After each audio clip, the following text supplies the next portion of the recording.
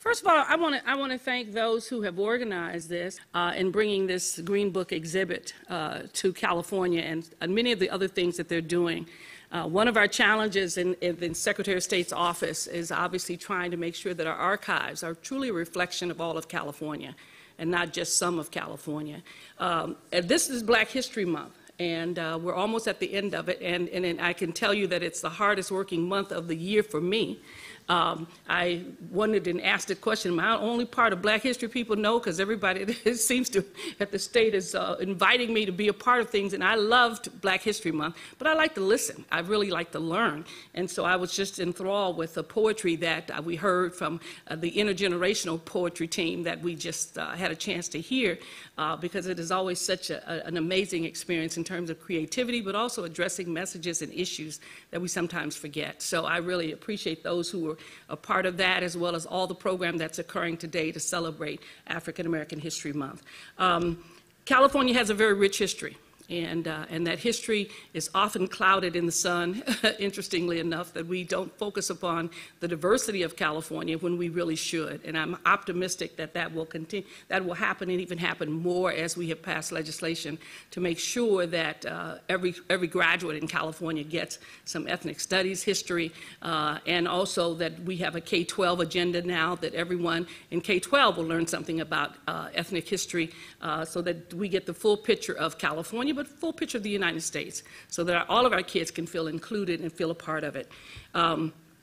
This is an interesting conversation for me, and I'm hoping that it will be a conversation that I can share some things with you. We can talk about the Green Book, and we can then begin to ask questions and dialogue about the implications of the Green Book itself. As pointed out, I'm a daughter of the Jim Crow South. I was born in Hope, Arkansas, and during the era of Jim Crow. And my parents, I was the youngest of, at the time, the family was 6 when we came to, there were 6 kids when we came to California. I was the youngest. Obviously, there were 2 others born in California, so there are 8 of us. But my older brothers and sisters obviously had much more contact with the issues of Jim Crow than I did as a child. But I did get the feel of it and the backlash of it as we traveled across country, because my family in Arkansas was very, very interested in making sure that those of us who had gone to California knew Arkansas, that we knew our relatives, we knew our family, that we weren't forgotten and they weren't forgotten. And so as a result, we made trips to Arkansas about every 4 years, which was really a monumental task when one considers that we were a poor family living in the projects of Los Angeles, and yet we traveled across country to go home every 4 or 5 years and to make sure that we had contact with our cousins and our aunts and uncles in Arkansas, and still to this day have family reunions and family trips together with those in Arkansas. So, you know, when we talk about travel, I've been asked to address the initial phase of traveling, of what it was like. And when I was talking with them about various things, because many of you have seen the Green Book, you've looked through it, you see the various locations and places that are there. And it's interesting to me because every time when I'm looking through it, I see a place that I once knew, that I had gone to, that I was a part of my life. And I had no idea that it was in this Green Book, that it was really even in African-American locations sometimes, especially those in California. And so as a result, we end up with a lot of information that we get. And so what I wanted to try to do in the first part of this presentation and this discussion is really share with you what it's like to be a kid traveling across country, an African-American kid, coming out of going from Los Angeles to Hope, Arkansas, as a little kid initially, and then every 4 years as I grew up and got a chance to really understand what it was like to travel and how I felt in the travels that took place. First of all, living in the projects of Los Angeles, very few of my friends ever traveled. Traveling was an expense, but it was also oftentimes an unfortunate experience for many families that they didn't do a lot of travel. And most black folks didn't go places that they didn't have relatives. You know, it was not like we would just go off somewhere and enjoy some city somewhere. You went to visit relatives. And when relatives came, they stayed with you. And it didn't matter whether they had 10 kids or 2 kids. Everybody knows what a pallet is. They would put some blankets and stuff together on the floor, and they would make pallets for you, right? So it was almost rude to ever talk about going to somewhere else to stay other than a relative. I could remember even after we got a few resources and there was a Holiday Inn developed across the country, if you didn't stay with a relative, you just insulted them, you know, and you know, because you're supposed to stay with them. And so this whole issue of travel and going places that you haven't been before is not something that you did often. And many families were very hesitant and reluctant about their children going places that they didn't have family. I can remember when I had been accepted to Howard University, and I wanted to go to Howard University. And the first thing my mom said was, "We don't know nobody in D.C." I wasn't going to meet people. I was going to school, okay, you know, but it was very clear that they were very, very concerned about going places where you didn't have a contact, where you didn't have a family, you didn't have someone to pick you up and meet you, because it was dangerous if you were African American to go to a place that you hadn't been before, to try to navigate through Jim Crow, navigate through the rules and regulations that you may not have understood. And as a result of that, that became always a challenge. My family never adhered to what I would call Jim Crow laws. First thing, my father never, ever let us say yes or no, sir. Yes, ma'am, no, ma'am. No. He said yes is good enough. And so we were different than all of my cousins and everybody in the South. I never heard my father ever say yes, sir, or no, sir, or yes, ma'am, or no, ma'am. Never heard my father ever say anything like that. Because he felt that was an insult to him as an African-American man. And so we were raised with a little edge to us about Jim Crow laws and regulations. And so as a result, travel was always difficult because we were not willing to adhere to the various rules and regulations concerning behavior. We were not willing to go to the back to order food. We were not willing to take a second seat somewhere when we had a right to a first seat. So as a result, we had to be completely self-contained when we traveled. And so you're 2 days on the road, and you had to be very independent and on yourself, and because you sometimes didn't have relatives. We didn't have relatives in Arizona and in New Mexico, nor in Texas. And Texas was the long ride. And so as a result, we basically had to be self-contained through those 3 states, basically depending on ourselves, making sure the things that we needed were there.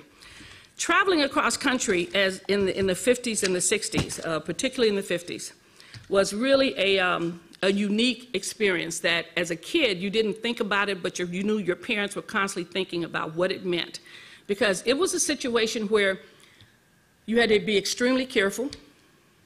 You could not, there were some states where if the police stopped you at night, you knew something bad was going to happen.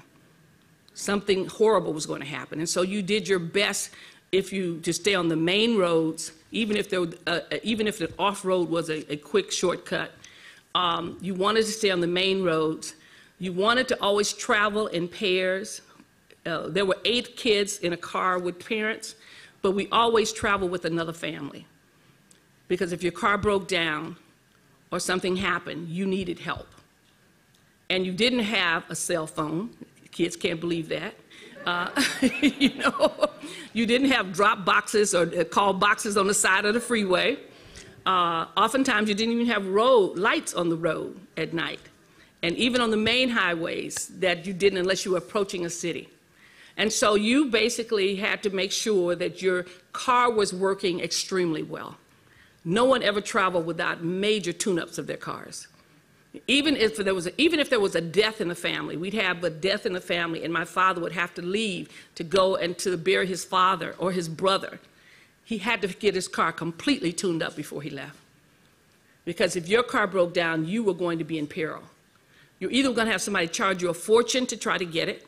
Keep in mind, this is before credit cards, okay? So you're going to have to figure out that. If they kept your car any length of time, you had nowhere to stay, because you didn't always have a place like this, or some of these places are not in every city. So you didn't have anyone. You'd have to figure out how you're going to negotiate someplace to stay. If they stopped you, and so those things happen. And so you wanted to make sure that your tires, your oil, everything that was in your car was working well, because it was not a place that you ever wanted to stop in the middle of the night or even sometimes in the day to try to get repairs. So it became, so traveling across country was a very difficult task for families. And you never try to do it as an individual, because, like I said, if you were stopped along the way, you'd have trouble. And this is prior to your Holiday Inns, your Burger Kings, your McDonald's, your drive-thrus. Everything was people touch. People saw you, you saw them. You had to go in to get things done. You had to go to the service stations to get the gas. You had to try to negotiate restrooms. So that if you pulled into a service station, there may be a restroom that looks halfway decent, but the one for you is over there. And I've seen toilets that were leaning, outdoor toilets, where there was one in the station, but the one for black people was basically an outhouse that was leaning. So you definitely didn't want to go in there because the thing could fall on you. If you opened the door, the smell would kill you. So you ended up most of the time going to the restroom in the fields. Alongside the roads, you'd stop. That's where everybody would have to go to the restroom. You carried plenty of toilet paper because you knew you were going to probably have to use it. Even if you got a chance to use one of the indoor facilities, you knew that may not last. So once you got past Arizona and New Mexico and hit Texas, you were in the Wild Wild West. Texas, the other place that you could survive, because they hadn't developed as strong a Jim Crow set of laws as others. But once you got to Texas, you're going to basically meet individuals who are not going to respect you.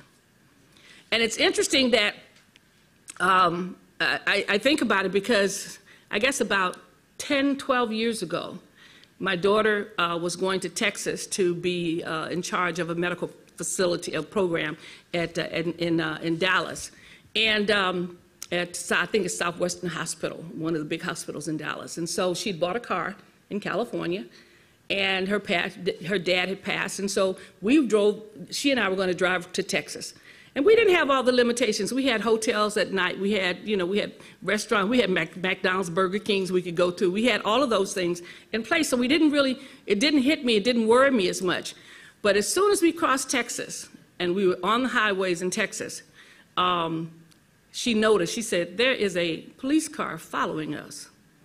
And I said, okay, you are doing the right speed, aren't you? She goes, yeah, you got it on, the thing that keeps it at a steady pace. And he just kept following, and we just did our little 65, whatever we're supposed to do. And eventually, he turned on his light, pulled us over. Fortunately, it was in the middle of the day. And he wanted to know why we didn't have a license plate on our car. Why do we just have this paper on our car? Well, it's California, okay? And when we explained that to him, it wasn't good enough. And so we spent 30 minutes, and I'm an old lady, and she's a physician, and he wants to know where we're going, what are you going to do, da-da-da. And she explained to him that she was going to get a job, and what kind of job do you have? She was telling him the job. And he said, you're kind of young to be a doctor. Yeah, okay, thank you very much. So it was one of those things. And there was when we sat on the highway, and this was a big 5-lane highway for the longest, waiting for him to approve us and to call everybody in the world to make sure we hadn't stolen this car, despite all the data that we had on the car. And it was a wake-up call for her, because she had never been in a situation like that, being of the younger generation. And I just, roll with the punches, basically. And eventually, after he certified us, then I asked him, why did you stop us? He said, well, I wanted to find out why you didn't have a license on your car. And I said, do people from California come through here? We were almost in Dallas at the time. But it was interesting that he followed and followed and followed. And I said, now you can imagine how you'd feel at night in the Jim Crow South if somebody just followed you and eventually pulled you over, and you don't know what's going to happen. You don't know what the situation's going to be like. So traveling by car was not an easy task. Trying to figure out where you're going to get gas, where you're going to get food if you have to buy food. Most of the time you bought brought a lot of food. You brought a tremendous amount of food that would last you for 3 to 4 days. You had chickens, you had ham, you had all kind of bread, you had a pound cake, you had, I mean, you know, I can remember the menu that we had on every trip to, across country. And you'd have to, and so you would do these things because you knew that traveling was in peril. And so a lot of African Americans did not travel. They did not go places because they didn't know where they were going, and you only went to places generally where you had family. Every now and then, as the world began to expand, we'd have to travel places where we had to go for work. But most of the time, you went where you had family. And if you read, there's a book called The Delaney Sisters. If you ever read their book, they talk about that they were always told, never be alone, never go by yourself. And as I said, when we drove to Arkansas, my grandmother had a friend who lived somewhere in the northern part of Texas, and he was a single guy. Might have been her boyfriend when I think about it, but anyway, probably was. But anyway, she was single, so whatever. But you know, he would always go home when we went home. And so we would drive together, following each other to make sure everybody was okay. And we had certain things that we would do. If one person got pulled over, everybody would pull over because you wanted the police to know that there was more than one person watching this situation. And he went with us to Arkansas almost every year that we went. Because my brother could drive with him, help him, and those kinds of things. Most of the nights we spent sleeping on the road. Because you didn't always have a location that you could stay in. So if you were going to sleep at all, you were going to sleep on the side of the road, and you weren't going to sleep long. Because you didn't want the police or somebody to come up and see your car pulled on the side of the road, and everybody then is a suspect of something. So as a result, you would, you'd sleep, and when we first started going to Arkansas, my mother did not drive. And so my dad was the only driver in the car with all the kids, which meant he had to stay up for 3 nights, basically, driving to Arkansas. And we'd stop, and he'd get a little rest, and then we'd go back again. And so by the time he got to Arkansas, he was just exhausted. But it was something we did like every 3 to 4 years, generally every 4 years, going to Arkansas. So when you talk about travel, you talk about limited resources, you talk about limited facilities. You know, we can think of now that, you know, we have hotels that are national chains like Holiday Inn when it came in, and some others who didn't have the kind of practices. Motel 6 allowed people to stay, those kinds of things. You had your Burger King, your Kentucky Fried Chicken, your places that you can stop in and feel fairly comfortable of getting something to eat. But in the before all the chains came into existence, you basically had to survive on your own going across country. You had to know where you were going. You had to have contacts if necessary. Churches became good contacts. If something happened to you, you could generally find a Baptist church or a minister or someone who could help you or guide you where you needed to go, or even provide you with a stay that was there. My relatives often talk about sometimes people's car would break down and you'd find them walking along the road, and they would get them and bring them into their land because they knew that if they continued to walk along the highway, they'd be accused of being a vagabond or something or whatever, and as a result could easily end up shot, dead, or in jail for things they didn't do. And once you went before the county seat or whatever it was, the judge, you were pretty much at the mercy of whatever they said you owed. There was no justice. There was no opportunity that was there. And so as a result, you often saw cases or seen signs of people who had been lynched or burned along the way as you drove. So driving anywhere from the north or from the west or the east into the south was always a situation that was very dangerous, one of great peril, and your parents knew generally how to navigate the situation. As I said, there were places that if you were in certain states, when it got dark, you were in trouble. So you wanted to make sure you knew people to stop along the way. Otherwise, you were at the mercy of whatever took place at that time, because there was no hearing, there was no justice. You don't read about any cases where people were tried for lynching somebody or raping somebody or whatever. It was just no justice. And so you knew that, and you knew that there would be very little defense on your part, on your behalf. So we traveled. We traveled to Arkansas, like I said, at least every 4 years when I was a young person. I think my first trip back was when I was about 6 or 7 years old. And every 4 years we went back to see relatives, to see family, because in my family's history, that was extremely important. They did not want us to lose contact with who we were and lose a sense of identity because we moved to California. My father had never been outside of Arkansas in his life until he came to California. And he came here, obviously, because the Klan was after him. And so he came to save his life and eventually the life of his family.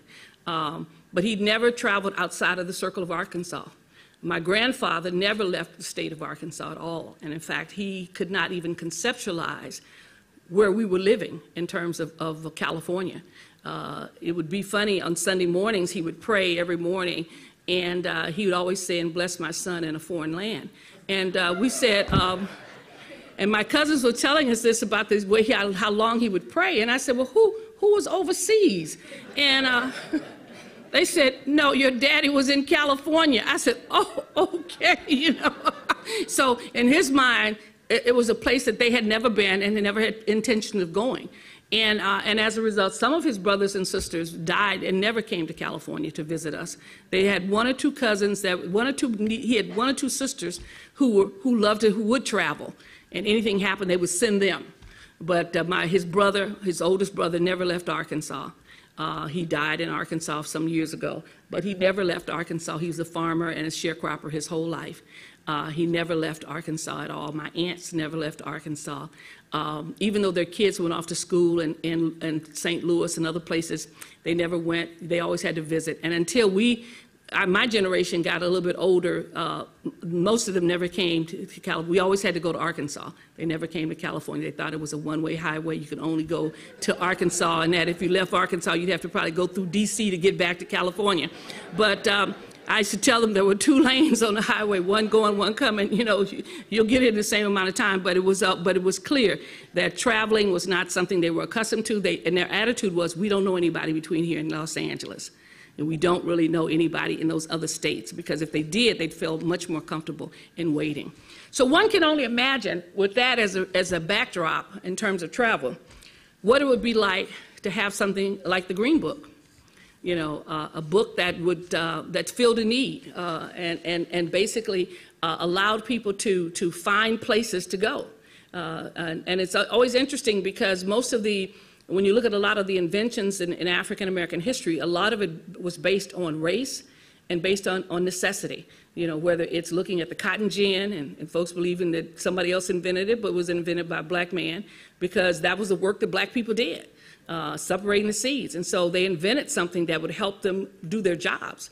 And so a lot of inventions were done out of absolute necessity, but also the racism that was attached to it. And so the Green Book became one of those things. It was kind of a secret thing that black people had. They didn't share it with whites, because if they had, they would have found that those businesses were under attack. Because they were providing sometimes services or places in their homes where people could stay and lodge and those kinds of things. And so it was one of those things that we had as a community that people respected. And eventually, I understand that it began to basically be the kind of thing that was being shared. Now, the interesting thing is that those of you who've been attending the reparations hearings know that California had slaves and that California had Jim Crow laws. And there were restrictions even in California, as the state that most of us fled to because of the repressive nature of Jim Crow in the South. But there were still some issues here in California. And so as a result of that, the response from African Americans was oftentimes, well, like it was in Allensworth, well, if we can't live here and be prosperous, let us build our own. Let us create our own communities. Let us create our own places of entertainment. Let us do that. And so what we have here is some photos of the various things that took place. And some of them are interesting because I've seen several of them. And as I look through the book, I've seen some of the others that were a part of California's history, Los Angeles history particularly.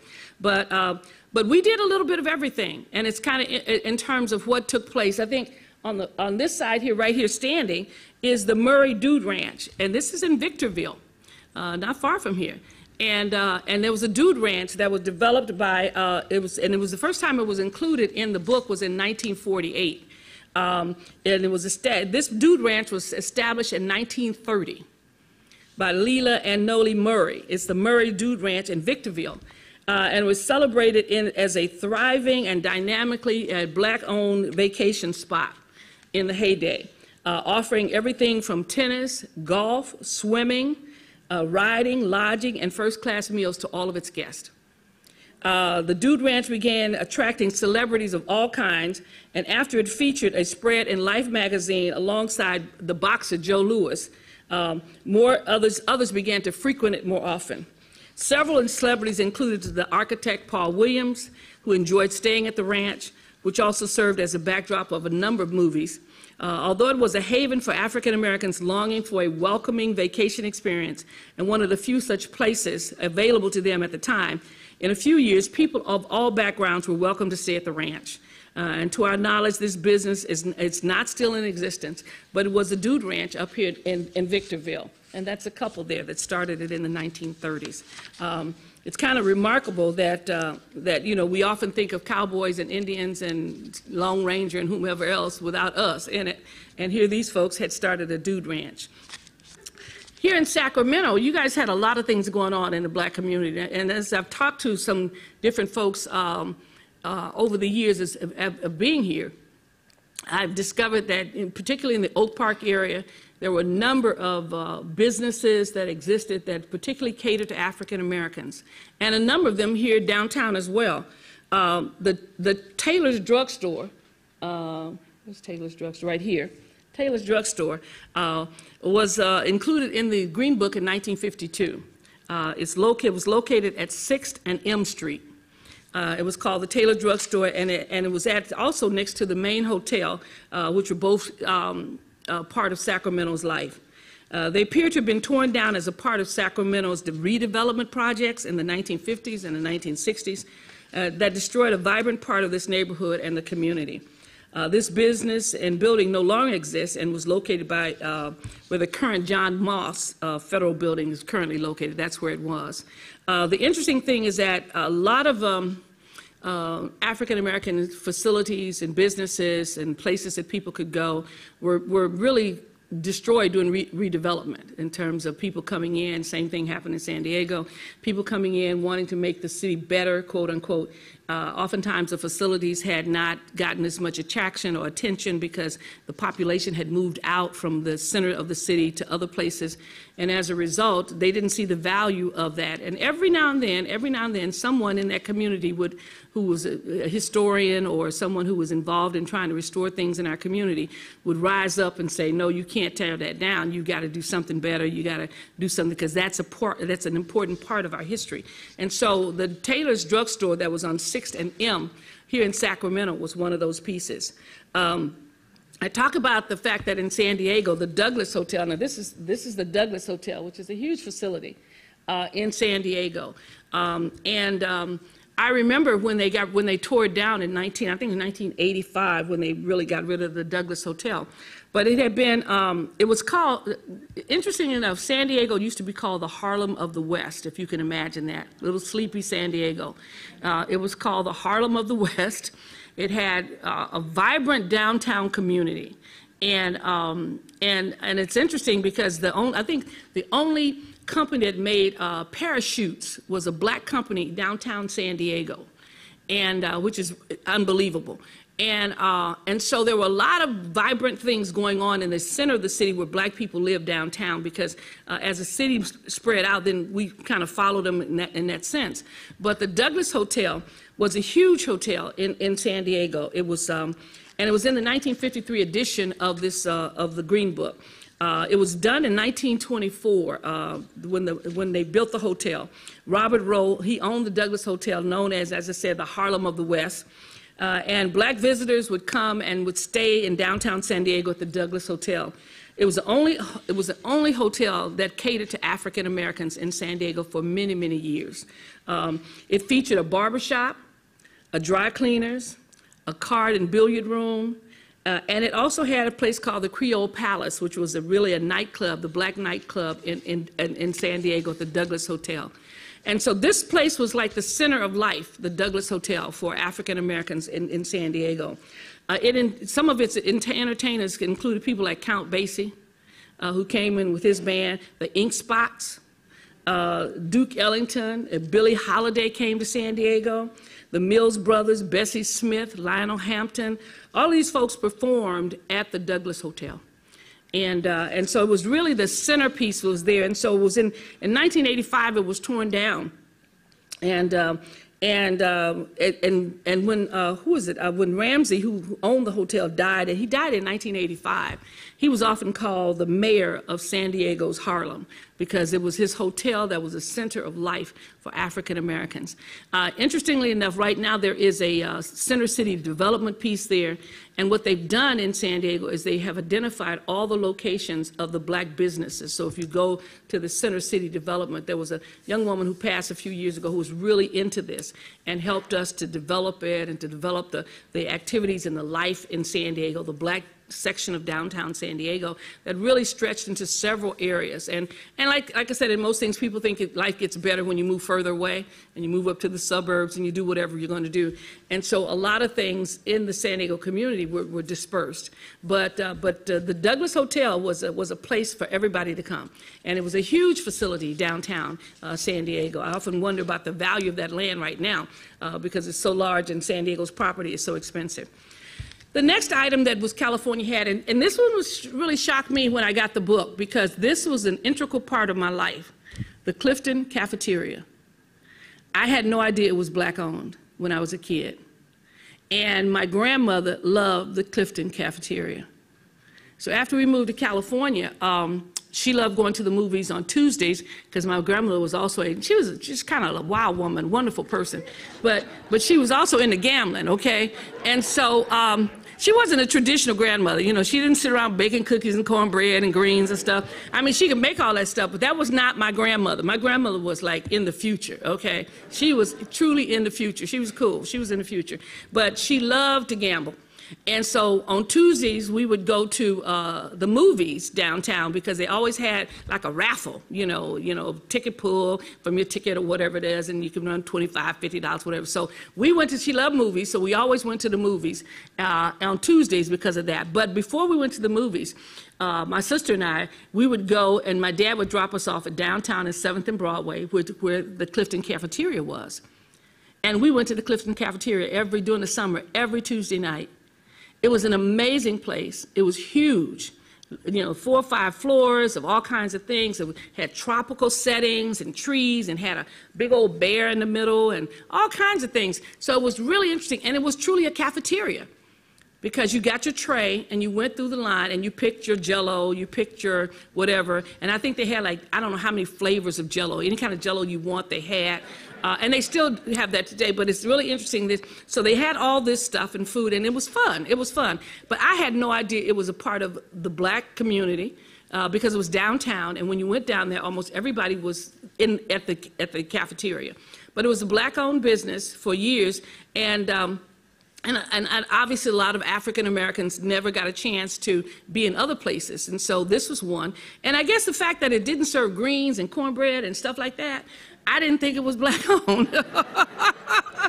You know, because generally you go to these events, and here's the color picture down here, and you can see the tropical trees and stuff. Because normally, you know, if you go to a black restaurant, you expect some greens and cornbread and, you know, some fried chicken, you know, some basic stuff, basic food. So that, you know, Clifton had some fried chicken and some things like that, but they had like spinach, you know, all that kind of stuff. So I never ever thought they were black until I got a hold of this green book, and I realized that Clifton Cafeteria was founded by Clifford and Nelda Clinton, then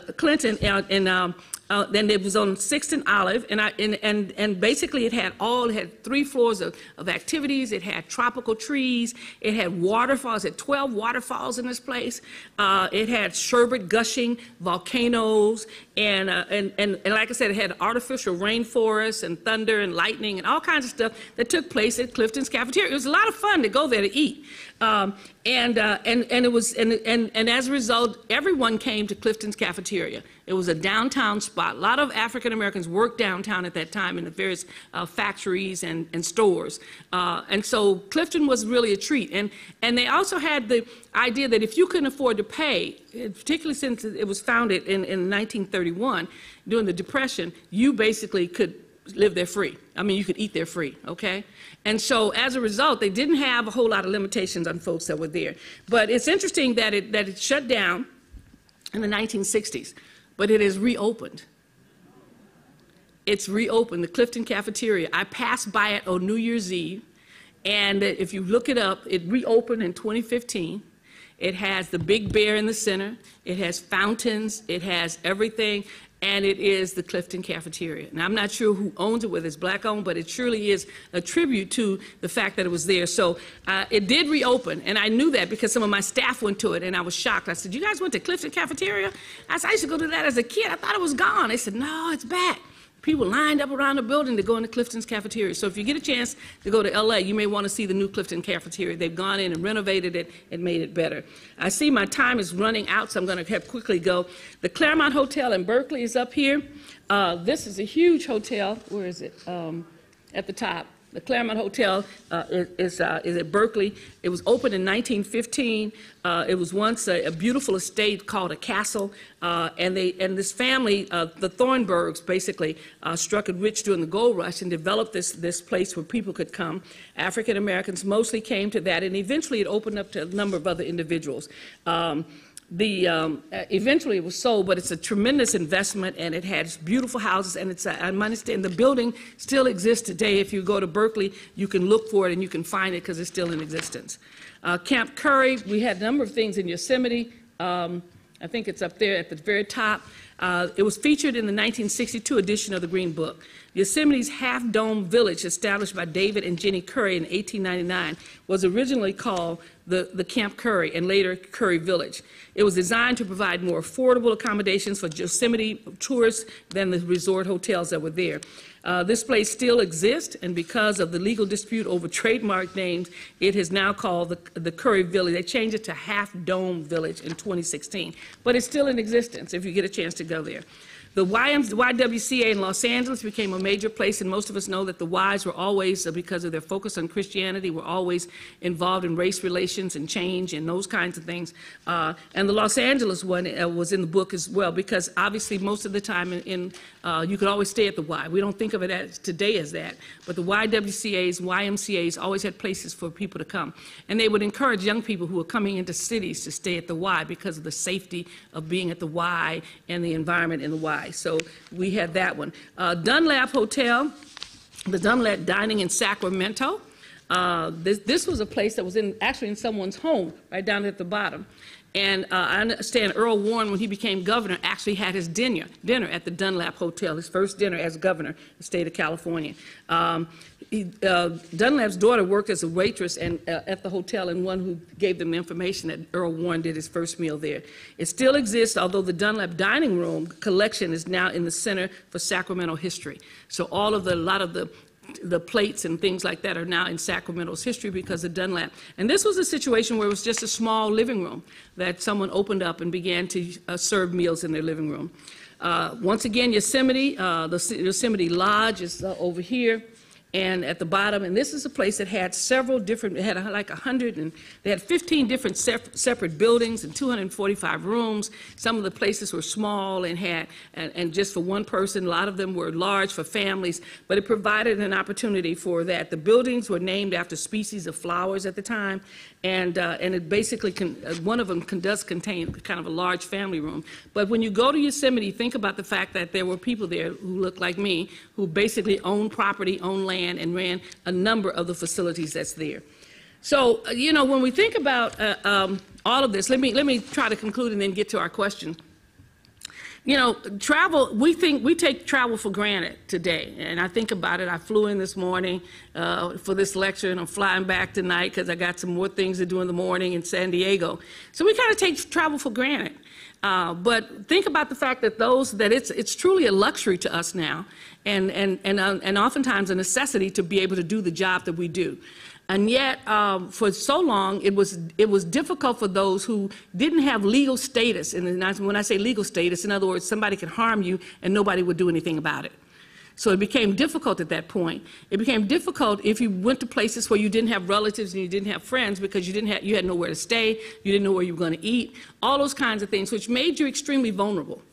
And most of our families, most of your aunts and grandparents and great-grandparents never traveled at all, or did very little travel beyond the circle of their family. If they were in Hope, Arkansas, they may travel to Little Rock because you could get there in a couple of hours and travel back. But to go into a state, into Memphis, which was just across the water, they were not likely to do because they didn't know anybody in Memphis. And as a result of not knowing folks and not having oftentimes the resources and the support, it limited your ability to travel. It limited your circle in terms of where you are and those kinds of things. And so that was a psychology that was involved in with many of our aunts, many of our parents and grandparents, that they didn't travel very much. They felt they were safe where they were because they knew people. And knowing people meant that if somebody picked you up, the police officer, your mother clean the house for the man's wife, and as a result, she could talk him into letting you out of jail. It was this kind of transactional relationship that was more personal than legal, and as a result, you didn't venture very far from that in terms of the center of what you did. We traveled because we had people in Arkansas, and I had an aunt who insisted that we come back to Arkansas to visit. But we went through Arizona and New Mexico, and then when we got to Texas, we were in the South. And it was at that point that we had to really begin to navigate the reality of limited resources, making sure you didn't let your car break down. When we hit El Paso, our goal in hitting El Paso was to make it out of Texas before midnight. And we did, and Texas was a long, long ride.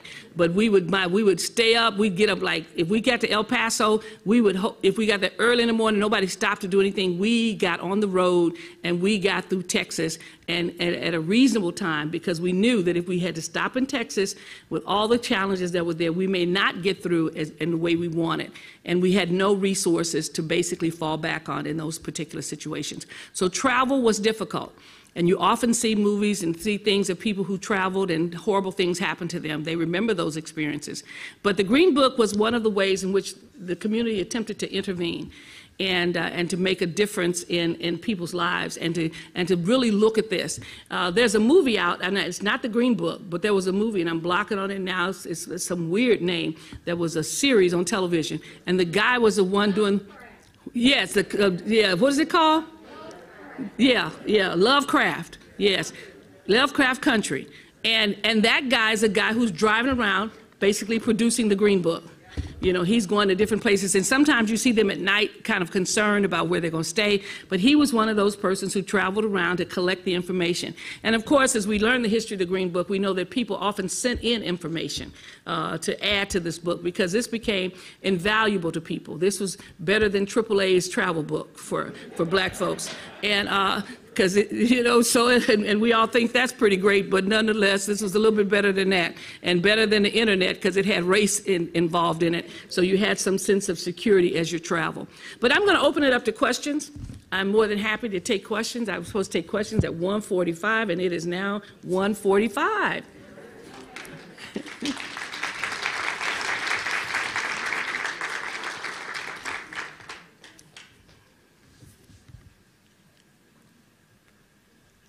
I have one question. That sounds good. Just one? Okay, thank you. Oh.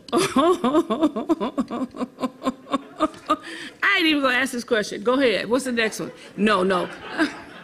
Someone asked me a question, and I say this because this question came before the California Legislative Black Caucus when I was chair of the caucus. And it says, what are your thoughts on the naming or renaming of Negro Bar and possible loss of historical context or information? And someone has asked that question. Now, I think, I'm trying to remember when it came to us at the Black Caucus, my position was sometimes names are extremely important. And the Negro Bar is an important name. And there's I mean, first of all, it's not the N bar, which is the word we don't want. But keep in mind that we have been called Negroes. And there was a period in our history where that was a victory and pride, because it was Negro with a capital N. And it wasn't that other N. And so people embraced that word as a state of pride. And I've known African Americans who are no longer in existence now who took pride in that term and thought we should never just toss it out because it's a part of our history.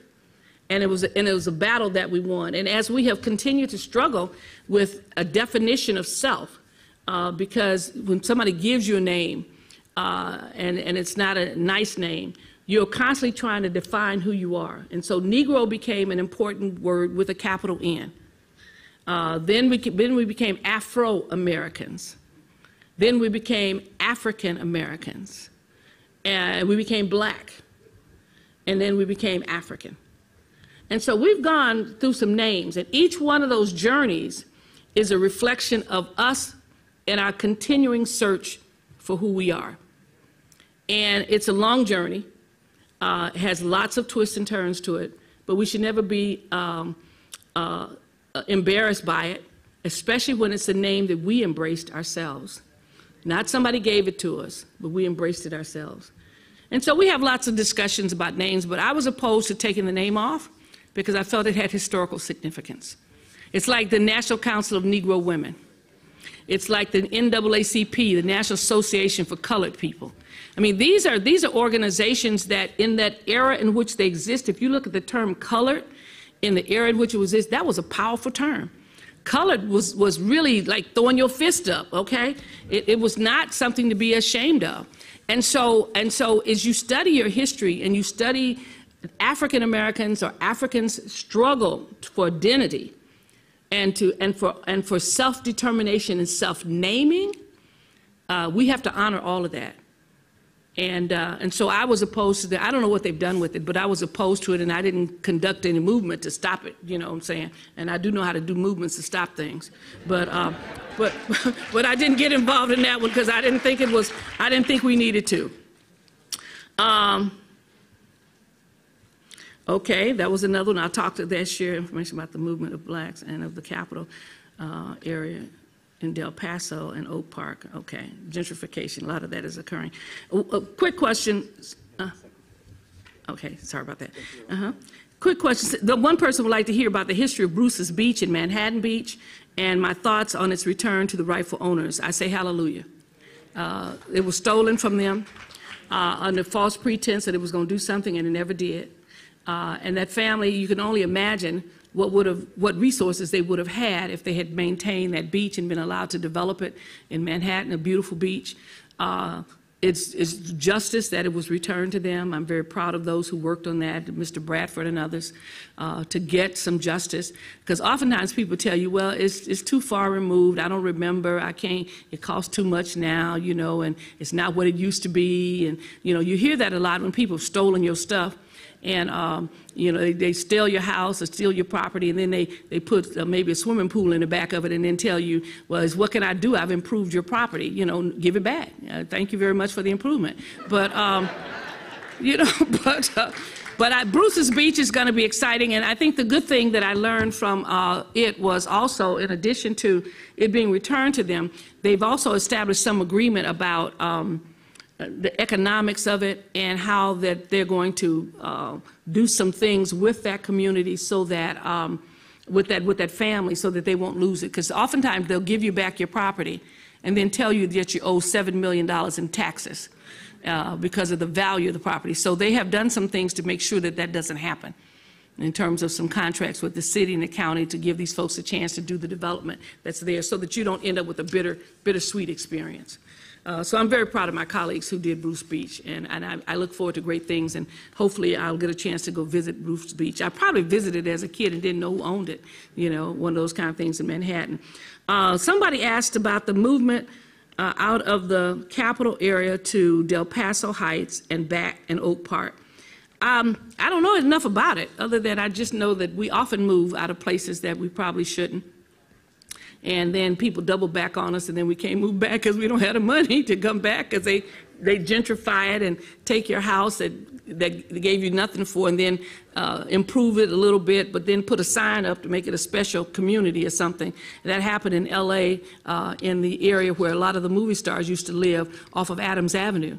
And those houses were absolutely fabulous, and they sold them for like $60,000, $70,000 because they were, you know, the community didn't value it, people didn't value it, and they moved away. And these were places that Della Reese and other folks lived in. And people came in and scraped the paint off of the wood and discovered it was ebony or mahogany or whatever it was. And those houses now are worth a fortune. They regentrified it, and same thing in D.C.